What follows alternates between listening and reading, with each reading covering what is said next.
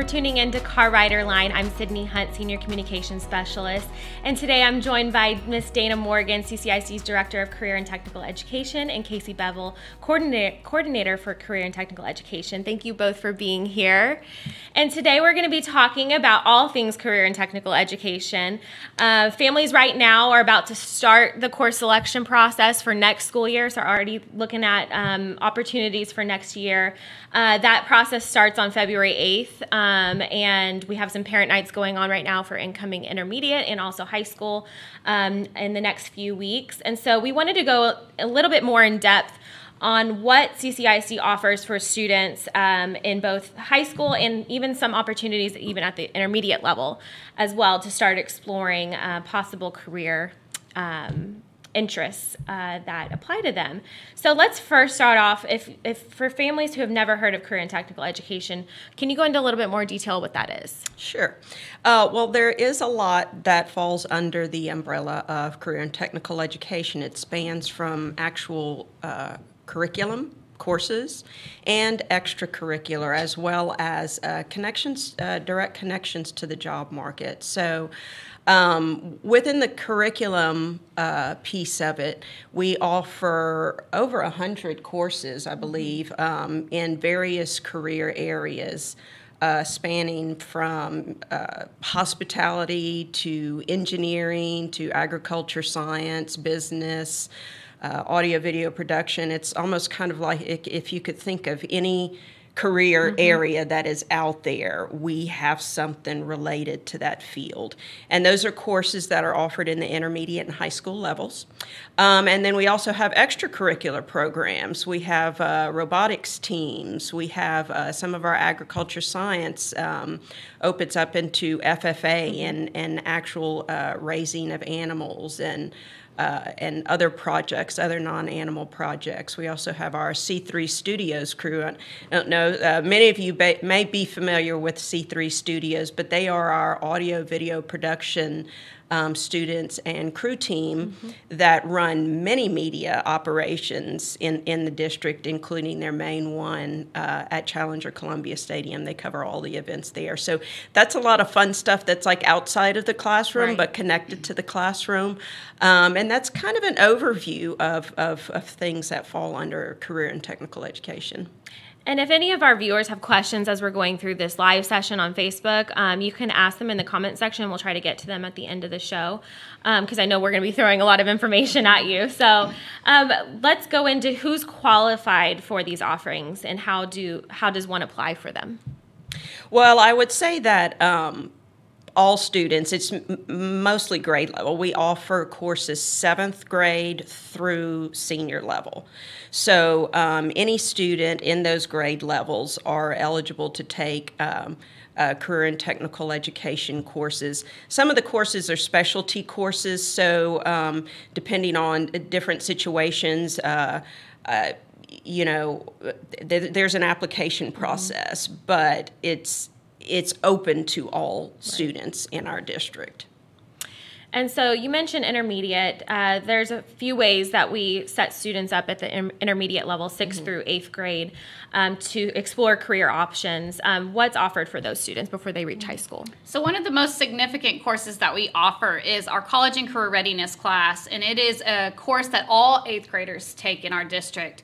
And really this course allows students to go through each CTE course and really explore and see what they're interested in. And then while they do that, they're planning their 4 years of high school. So it gives them an overview of all of the courses that we have available to students. In addition to that, we do have audio video production in intermediate. We have culinary arts. We have robotics. So we do have a wide variety of offerings for students in intermediate school. But that College and Career Readiness class is really where the students are going to hone in on specific career clusters they're interested in and really kind of see where they want their path to go in high school. I think what's really good I want to say about that class, and you may have said it already, but the teachers go through a very detailed breakdown of the actual career and tech course offerings at the high school level. So, that what we're going to talk about today, it's going to be such a brief overview that to really dig in and see everything that's available, they take the time in that course and go through all of the career type course offerings so that they can schedule it into their 4-year plans appropriately and at the right times. Right, setting them up for success before they reach that high school level. So there's a wide range of courses and specialty programs, like you mentioned, to help students explore any passion that they may have. What do students gain through these specialty programs? So I think the biggest thing that students gain through our programs is real-world application. We're teaching skills that are directly transferable to the workforce. In addition, we provide opportunities for internships, such as our computer technician program. We're putting kids directly in CCISD technology intern positions. Our TET, which is teacher education training, and our child guidance program students are receiving letters of assurance from the district that ensure them an interview in 4 years once they graduate college to come back and actually teach within CCISD. It gives them the opportunity to get that interview. Like Dana mentioned, we have C3 Studios, and we have actually a mobile unit now that students are learning live streaming at a real live event outside of the stadium. So they're provided with opportunities like that. Students are running our school stores. I mean, it's solely a student-run business. So we're providing students with opportunities to get that real-world experience. Some of our courses do offer certification, so students can take that certification and apply it to life after high school and their post-secondary plans, technical school, college, 4-year universities.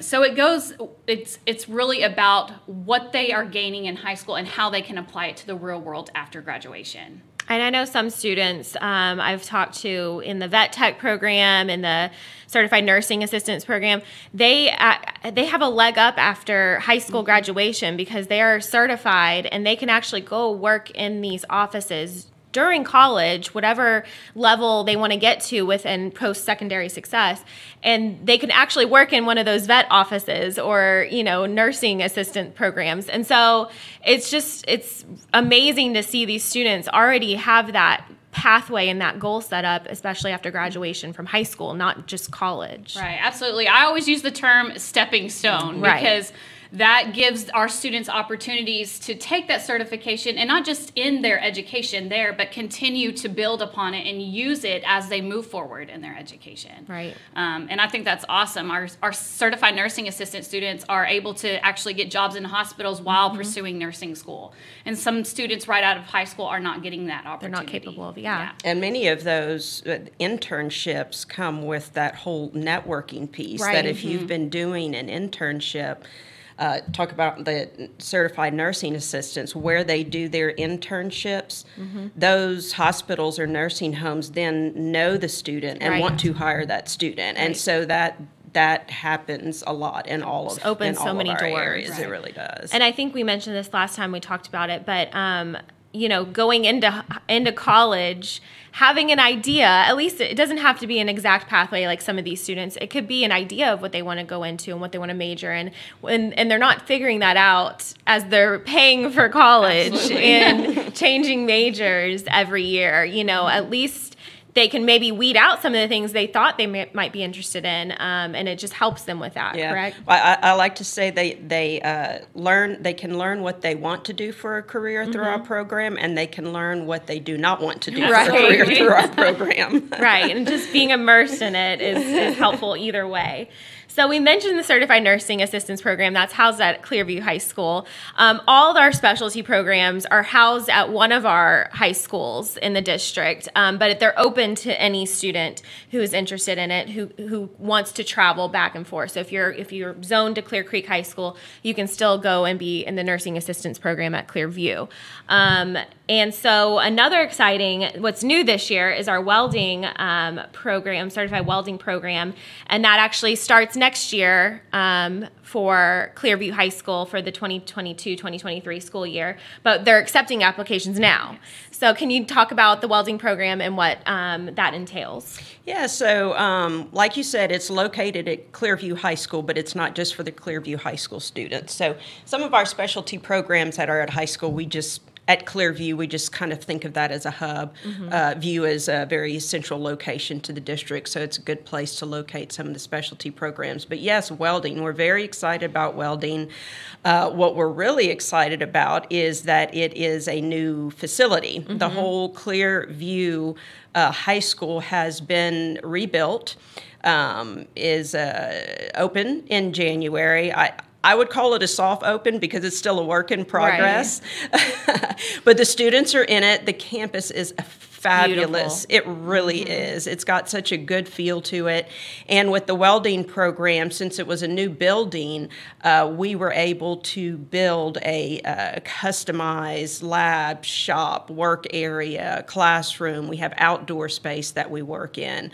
And it's always nice whenever you're opening a new program to have to build a new facility for it. So, so we're excited about welding. That's a growing industry. I think one of the reasons why there's such a demand for the welding skill set is that it spans so many different industries. Welding is kind of everywhere. There's not just one path. There's many areas of our economy that for production that need that skill. And within the program, we also are offering certifications, AWS welder certifications, and so that is recognized by industry. We encourage, while the students are going to get certifications in the program and can begin work directly out of high school, we always encourage students to continue on in post-secondary education, because the more formal education you can get in that area, the better. And I know I've talked to a lot of students that plan on signing up, and the welding courses here in Clear Creek that they're going to take, they look at it as just the beginning. Right. So, but again, they will learn so much in it that if they choose to just graduate and go directly, start working full time, that's going to be an option too, because the skills they gain, even upon graduating as a senior, are going to be solid. Absolutely. And some of our other, I know we mentioned a few, but you can find all of this information at www.ccic.net/CTE. And it lists all of our specialty programs, all of our programs of study for intermediate and high school. And we also have career clusters listed on that page. Can you go into detail of what career clusters means in the process students take through high school? Okay. Well, the term career cluster is just kind of a breakdown of, we're talking about how huge career and technical education is in all of the different areas. So that's just a way to kind of categorize. Okay, so you say you offer courses that can touch any career area. Well, tell me, give me a framework for that. I actually jotted down, I thought we would probably be addressing the clusters, and sometimes I kind of try to throw them out off the top of my head, and I can usually get almost all of them, but I end up missing one or two. So I wrote them down, and I do want to just go over them so you know. And so we have agriculture science, architecture and construction, audio video technology and communications, business marketing and finance, education and training, health science, hospitality and tourism, human services, information technology, manufacturing, science, technology, engineering, and math, so that's your STEM area, and then the transportation cluster, which includes our automotive technology program. And so that's a quick step through of all of the different areas that we have. So many opportunities, and as you see with our welding program, we're always expanding as well. I did want to say something with welding that I forgot to mention. I do want to say, you know, we talked about the programs located, the specialty programs located at Clearview High School. The other two that are there, along with welding being new, is our cosmetology program and our nursing program, the Certified Nursing Assistant. And I did want to mention, and students may want to take advantage of this now, especially since they're in that beautiful building, that if you want to stay on your home zoned campus, you can travel to take these classes and then travel back to your home campus. But you can also become a student of Clearview High School. Clearview High School is an awesome place to be. So if you hadn't thought about becoming a student of Clearview High School for the sake of being a student of Clearview High School, if you're considering any of those specialty programs, cosmetology, nursing, or welding, I would really encourage you to think about becoming a student there, because it takes away that transportation time. Right. And if you're really digging into that program, it's just good to be there. In that environment. There in the environment, you're around, you know, your instructor that you develop a relationship is there all day long. You can pop in and out, you know. So I just think about that if you are thinking about applying to one of the programs on that campus. Yeah, so you can, Clearview High School and Clear Horizons Early College High School are our two high schools of choice. And then we have our 5 comprehensive high schools as well. So if you're looking into one of these programs, like you said, you can also apply to be a student at Clearview at the same time right now as applying for these specialty programs. So if you want more information, the address for Clearview is clearview.ccisd.net. It's an amazing building. If you go on our website, you'll see we did a recent story with some updated photos from their first day there. It's just an amazing place, as well as Clear Horizons, which is based on our San Jacinto College campus. College campus. So great addition to that. The application, like we said, is currently open. Can you take students who are interested and families who are doing this course registration process? Can you talk through that process, the application process? Yeah, so the application is online. The direct link to the application is ccisd.net/CTE applications, or you can also find the link to the application through our CCISD CTE page, which is ccisd.net/CTE. Students will log in using their district provided credentials. All of the courses are there. We do ask that you submit a separate application for each course that you're applying to, but you are more than welcome to apply to multiple courses and programs.